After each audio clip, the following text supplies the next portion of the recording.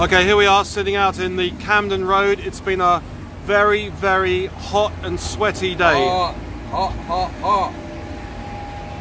Well, at least it's cooling down a little bit now. We're drinking water outside our favourite Caribbean restaurant in this part of the world. Yeah. It's been a momentous week for boxing, and not all for good, I'm afraid.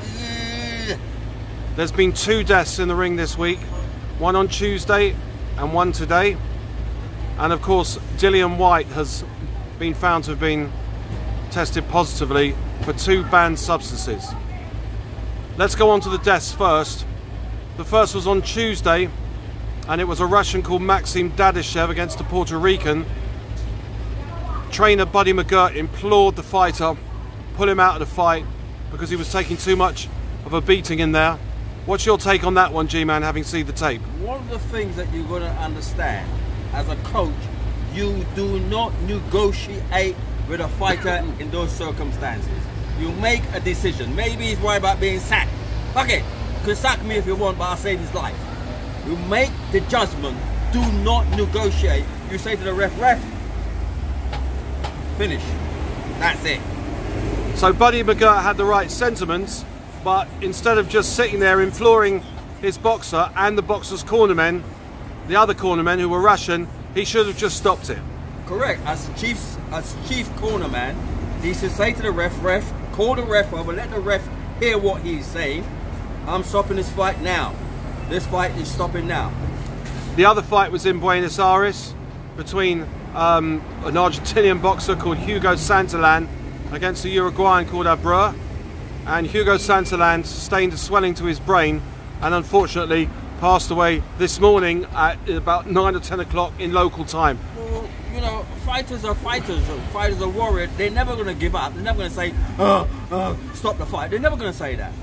They're never going to say that's why they're fighters. That's why you have to make that decision for them. Because from a young age, they've been taught and learned, you've got to have this. This is what wins fights. Heart. This is what wins fights. Not skills, hearts, desires. And you have to make, it's a thin line. It's a very thin line, and that's why you have a cornerman, to make that decision, to protect you from your desire. Okay. 1 second.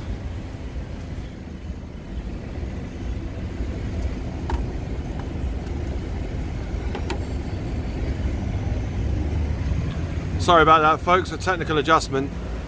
Okay, so it's been a terrible week for boxing in that regard, and then of course it's now come out in the last 24 hours to the public anyway that Dillian Whyte tested positively for 2 banned substances. Now I've checked on the substances and they're definitely on the ban list with UKAD. I'm not sure about VADA, that's the other doping agency. It's still to be confirmed via a second result, but what strikes me is that the Boxing Board of Control knew about this before the fight with Rivas on Saturday and did not inform Rivas or his team. What do you make of that, G-Man? Well, you know, it seems to me right now that in the last 10, 15 years, that drugs is a big time in boxing. I mean, this is not any big great surprise. The thing about it, what do you want? What do people want? What do they want? Because no one is going to stop taking drugs because you're going to ban them for 6 months. What you got to do, the obstacle to put in that place, that anyone get caught taking drugs, that all the money that they earned will be taken back like criminal compensation. Otherwise, people are not going to stop because they want to get that opportunity for that big fight to make that money. The public don't care, apparently, about drugs. So what the public cares about is seeing a good performance. And if drugs give them a good performance, they don't know, they don't understand. They only go by what the media tells them. They have no understanding about the dangers. But my question is, surely the Boxing Board, as the local commission, it was their obligation and their responsibility, being the fact that they're meant to be the custodians of boxer safety, to have informed the Rivas camp that Dillian Whyte had tested positive. Well, we don't know about that right now. There's speculation and allegation. No one is coming out and saying, well, we told. Well, they haven't denied it. Robert Smith made a statement today. He hasn't denied it, that's for sure. What can you do? I know if I was Reaver's camp, I'd be screaming and saying, listen, you know what, this wasn't a fair situation. But we have to wait till when all the stuff has gone through and this and that and all that they come to some conclusion. But if I was in a Reaver's camp, I'd be saying, listen, you lot put me at risk, my health at risk. I could lose my life inside of there. Of course you can for the beginning. It wasn't just about drugs. But you've got to have protocol. You've got to have rules. You've got to have laws. Otherwise, it's free for all. People will be coming inside there with a gun, calling it a boxing glove. You know, we got to... It's a sad day for boxing. It's not just hot, it's a fucking sad day for boxing. It is a sad day, and of course Artur Szpilka, who got knocked out by Derek Chisora in the second round, he's now trying to get in on the act, saying that Chisora's got to be tested as well. You know, trying to make out that he got knocked out by Derek Chisora because of drugs. I mean, I think that's a bit too much from him, isn't it? I mean, he really poleaxed. I mean, let's face it. I mean, Derek now is a big superstar now because he's knocking people out. You know, before he used to box. Now he's understanding now it's a fight. So he goes in there and he's taking him out. Good luck to him.